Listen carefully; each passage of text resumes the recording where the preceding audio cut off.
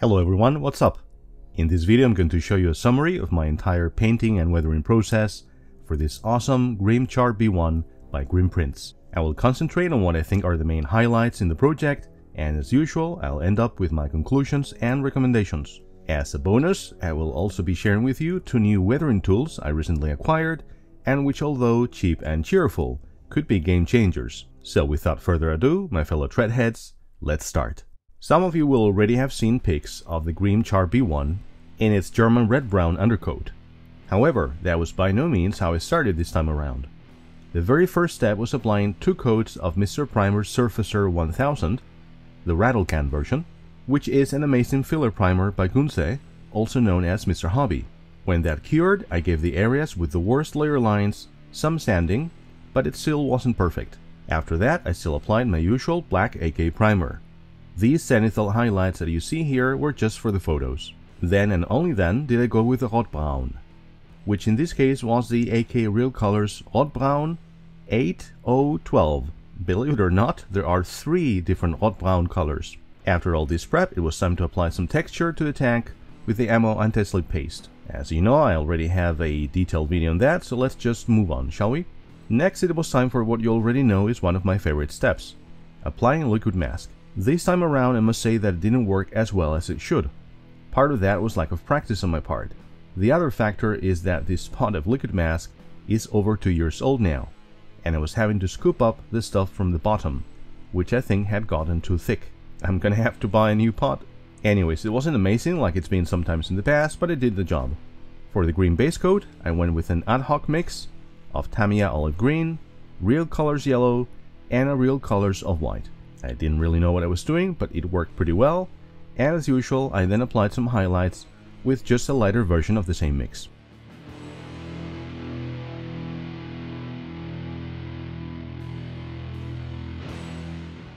Then it was time for the fun stuff, going to town with my hardest brush. Again, I wasn't super impressed with the results, but they were okay.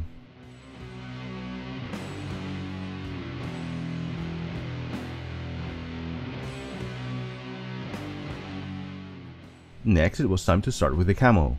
I had looked at a ton of different historical camo schemes of the actual Char B1, and finally I settled for one that is showcased on the Tamiya kit box. This time I opted to spray the entire model with chipping fluid rather than masking first. This way I could take care of any overspray, and since I'd be using a water-based acrylic, yes, you heard correctly, for the camo stripes, I knew that this would make it super safe. For this I chose Dunkelgelb Light Base by Ammo. I decided to take my time and apply my little camo putty sausages, one section at a time, rather than over the entire model as I always used to do. This worked way better, so now I know how to do it properly.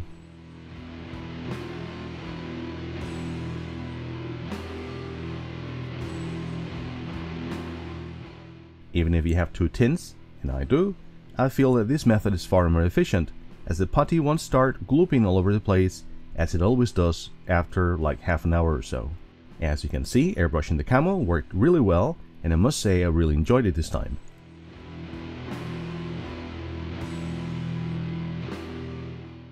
In fact, I think it was my favorite step in the entire build. With the camo done, it was time to get the model ready for decals. As always, I applied Tamiya X22 all over the model. When that dried, I applied Tamiya Mark Fit Strong to all the panels to be decaled, and I let that dry for around 15 minutes prior to decal application. Now, I'm pretty proud of my very unusual choice of decals for this build. These are leftover decals from the Spanish Civil War Panzer I, which I completed exactly 2 years ago now. Funny that this tank was in 1/16 scale, and yet they fit really well. Well, all of them were from this set, except the tiny ginger one near the engine. That one is from an AK set for 1/24th scale dioramas.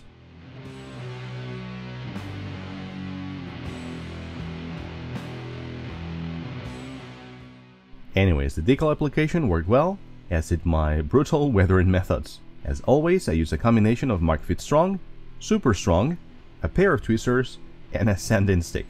No mercy.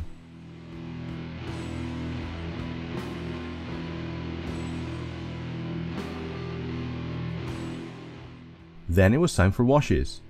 Since I'm always using enamels and neglecting my pretty large collection of oil paints, I decided to give the latter a go. And since I'm always doing like super careful pin washes, I thought, what the heck, let's go really crazy this time. Therefore, I decided to do a sludge wash instead, and not just any sludge wash, but one with mixed-in pigments.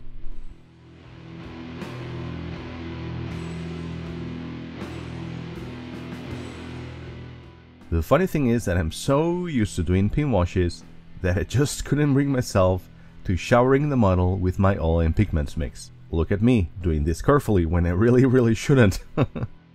Anyways, eventually I managed to go more carefree with this stuff and gave the entire model a good dose of dirt. This happened literally the day before I went on holidays, so I knew that I had to speed up the process as much as possible. Therefore, I got the hairdryer out, and 1 hour later it was time to remove the excess wash.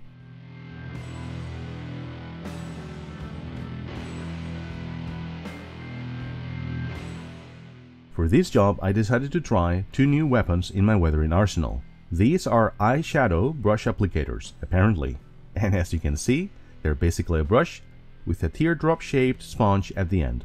They were €9 for 20 of them on Amazon. The second weapon I wanted to show you are these triangular makeup sponges, which have a super fine structure and also work great. These in turn were €9 for 48 sponges. Now both AK and Ammo make similar products, some of which you may have seen me use already, but those are way more expensive. So consider this my secret tip in today's video, guys. Highly recommended tools. So it was time to put those tools to the test, and with them my crazy sludge wash. As you can see, my first pass with the triangle sponge worked quite well. It was picking up a lot of the excess wash, like it should. The decal, however, remained heavily tinted, and the texture I added to the tag had also picked up a lot of the wash. That area, therefore, I decided to clean up a bit more with thinner and a brush. Not a problem.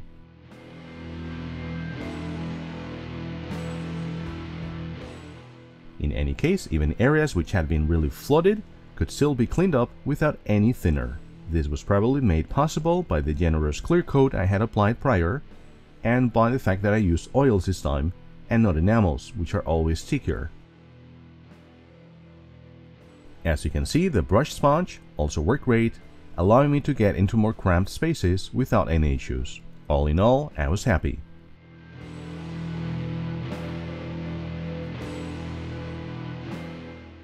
But as Jose from our Discord would always say, that tag is too clean. So this is where track rust comes in. The idea was to apply the pigment now, before the oil wash was completely cured, targeting recesses and places where this could accumulate.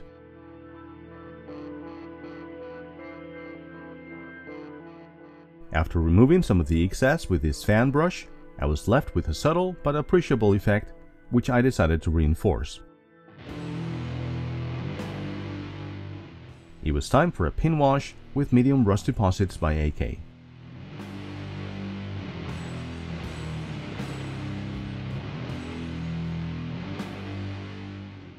After some minor cleaning up, you guessed correctly, I got the truck's rust pigments out again. Using the much lighter enamel rust deposits as the fixer, I then reapplied some of this darker pigment all over those details. Now this was starting to look the way I wanted. All I did after that was some streaking, some soot effects, and painting the few lenses or lights that this tank has. Those final steps I did off camera, because by this stage I was racing against the clock, and I always work in a more relaxed way when I'm not recording. Yes, even after 97 videos, can you believe that? That's right, we're close to 100 videos now. That will be quite the landmark, don't you think? And speaking of landmarks, this video is also our 4th members only video. Not too shabby, eh? Now let me thank you guys again for your support, and not only financially. The avalanche of feedback, encouragement, and really good ideas that you've sent me over the last few weeks on our Discord VIP channel has really made a huge positive difference for me.